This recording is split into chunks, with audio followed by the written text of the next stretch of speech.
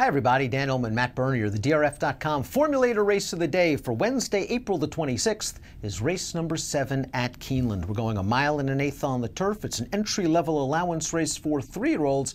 And let's take a look at this field. I want to remind everybody, head on over to the Race of the Day event page on DRF.com, download those free Formulator past performances and handicap along with us as we take you in post-position order. And down towards the rail is the number 1, Yes Man. Yes Man is 30-1 on the morning line. He was 88-1 most recently and finished last, but he's stretching out and should show at least brief speed. I'm going to look at it and say if this horse doesn't make the front, major error.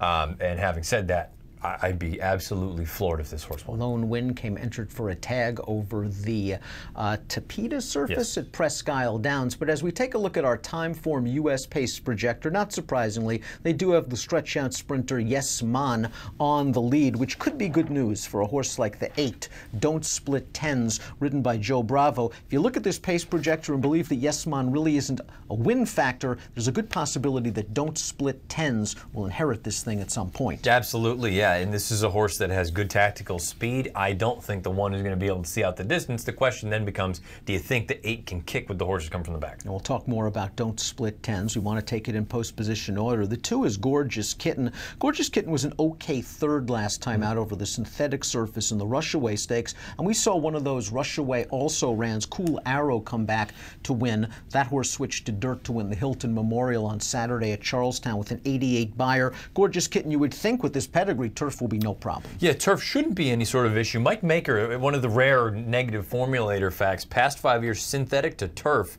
at Keeneland, 1 for 21, 79-cent ROI. This horse has never done anything to wow me, really. I haven't been impressed with any of his starts. I think getting back to the turf should help, but I just don't like him. And getting back to the turf might help the number 3, Giant Payday, as well. This horse is getting blinkers for the first time, maybe to infuse a little bit more speed into him. This horse was not embarrassed in the Spiral. He was only beaten 3 lengths. He passed a couple of tired horses that day.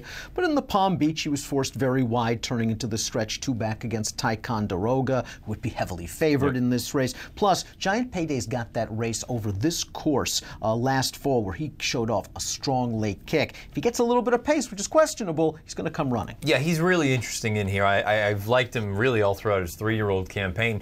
The most recent start, I think, was odd, and I wonder if that's part of the reason the blinkers go on. He wasn't that far out of it down the front side, but then going into the first turn and then backside, it's almost like they just ran away from him. And if you remember that day, that was Spiral Day, speed did very well. So the fact that he came on a little bit at the end, I think, is a positive.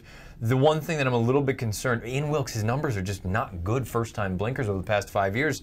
7 for 125. I do think this horse has some talent, though. The number 4, Don't Blame Rocket, undefeated from 2 starts at the fairgrounds. This is going to be the class tests for Don't Blame Rocket, but this horse does have good tactical speed. He's trained by a high-percentage outfit in Al Stall. The runner-up from that last race came back, ran a good second with a 77 buyer on dirt. I like this horse. He's got nice tactical speed. He shouldn't be outrun. The concern now is, he was in for 30 to debut. He came back against softer. Now this is certainly going to be the toughest test of his life. And let's just call a spade a spade. He's going to have to get faster. Morning line favorite at 2-1's the number 5, Solio. All World Connections, Javier Castellano, Graham Motion. This horse finished behind Giant Payday in the Spiral. Turf is probably what he wants, but he was beaten favorite 2 and 3 back as well. Yeah, I was disappointed in the effort 2 back, and then the Spiral, I want to know, part of me just never picked his feet up. But again, as we talked about it, you can make the case that the way that track played, he was really up against it. Motion, been a tough meet thus far, which is kind of uncharacteristic for Motion at Keeneland, but also past 5 years synthetic to turf. Second off the bench, he's only 1 for 23. So this is just another horse. If we think the pace may not develop, I think he's going to be way up against it. The number 6 is Untimed Play, going out for the connections of the Pizza Man, who's nearing his return to action. Untimed Play was a maiden winner last time out at the fairgrounds, and this horse just takes a nice step forward with each and every start. He's been beaten by Giant Payday a couple of times, beaten by Don't Split Tens, but I think he's slowly rounding into his own. Yeah, he finished really impressive, I thought, in that most recent start on March 9th down at the fairgrounds. The concern for me, we've only got 1 work since then, 1 true, actual, official clocking. So I wonder why we haven't had any more work out of him.